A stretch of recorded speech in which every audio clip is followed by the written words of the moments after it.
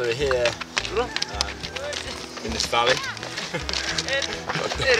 Got a donkey here. Bit of a donkey. Bit of a dog, put a donk on it.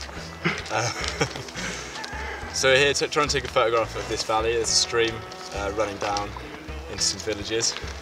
We've got a 6:9 folding camera here. Just press the button, the whole thing folds out. I'm going to use a Soconic light meter to make a light reading. I'm going to use it pointing at the subject. And it's reading at 1/25 at f11. But this goes up in increments of 50 when it gets above 100, so I'm going to shoot at 150 at f11. Push the film slightly.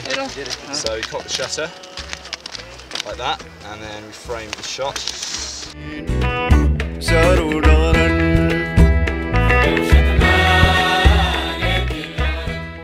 So I've checked the focus is at infinity because past 15 meters it's pretty much infinity for any subject further than that.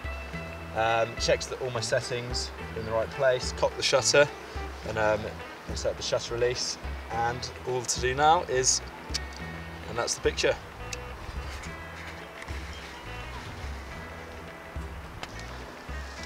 So you open up the back hatch, wind the film on until you see the number, close it to keep the film light tight and to stop any fogging from the sunlight.